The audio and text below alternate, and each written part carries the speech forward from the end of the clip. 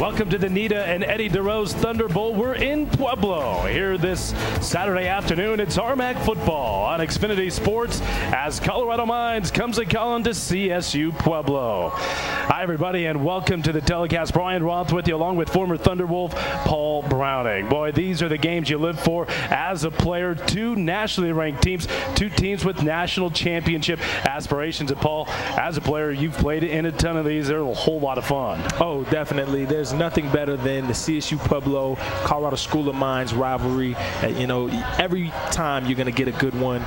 Great offenses, great defenses. Big-time players come and they make plays, big-time plays in big-time games. And that's what you're going to see today. The difference between being good and being great. Second down and short, back to the ground game. McDonald broke a tackle at the 5, stretches, touchdown. Cameron McDonald from 12 yards away, and CSU-Pueblo strikes first. Offense going after they were held to just 62 yards in quarter number 1. Play fake. Thompson caught. Touchdown, Zach Boyd. And it's 13-0 Thunderwolves. Defense on the field. 2nd and 9. Bubble screen. Duncan got to the outside. Watch out. Duncan, he's gone. Touchdown, 49 yards. And it's 20-0. 2nd down and 10 from the 30-yard line, and this time they will give off to McDonald. Broke one tackle and another. Midfield, Cameron McDonald still on his feet to the outside. Cameron McDonald, touchdown Pack. We said it. We said it earlier. This is CSU-Pueblo runs the ball, and you don't want to go down 28-0. And that's exactly what happens. Right. 150 yards rushing on some. Amazing.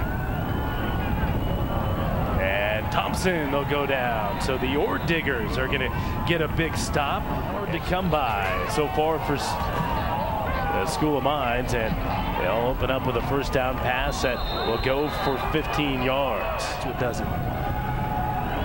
On 2nd down all day for Dvorak, and able to find a receiver open in the middle of the field. Matt Schmid. Good drive for CSM. Dvorak across the middle. Ty Young has it inside the 25-yard line. Looking for Spurgeon. Has him. Touchdown, Ore Diggers. The big body, that's exactly where you want to hit him, right on that inside slant. He's matched up one-on-one with Joe Jones, the much smaller safety. But, I mean, he just put it right to where only Spurgeon can get it, right on his numbers. 3rd down play back in the first quarter, doing it right there on 3rd and 13. Cameron McDonald, there he goes. Inside the 10. And the senior from Littleton continues to shine today. For McDonald, who has gone over 200 yards for the game, and his younger brother Bernard trying to cap it off. And does. Touchdown, CSU Pueblo. He says, we welcome them. Continue to send your rebels down here. And a little flip, and then Ty Young down, and a long 3 to go.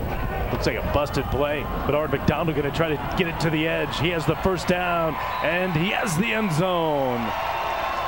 Wolfpack have added another Big play. When you can do that, you put yourself in a pretty good position, but they have not been able to stop Pueblo in the big play. Zach Richter showing a little shake play there. So Stephen Yoshihara, the sophomore at Legacy High School in Thornton, is in at quarterback, and Sam Seaton straight up the middle. He is in. Touchdown, 12-yard touchdown run. And student that comes through here, he cares if you graduate, he cares whether you go to the pros. He's going to do everything within his power to get you to where you need to be. So just got to embrace it, and that's what makes it so special. Everybody embraces it. And right beyond, however many pounds, I don't want to throw that number on him. I don't know what he's going to say about it as they get the touchdown, but having him come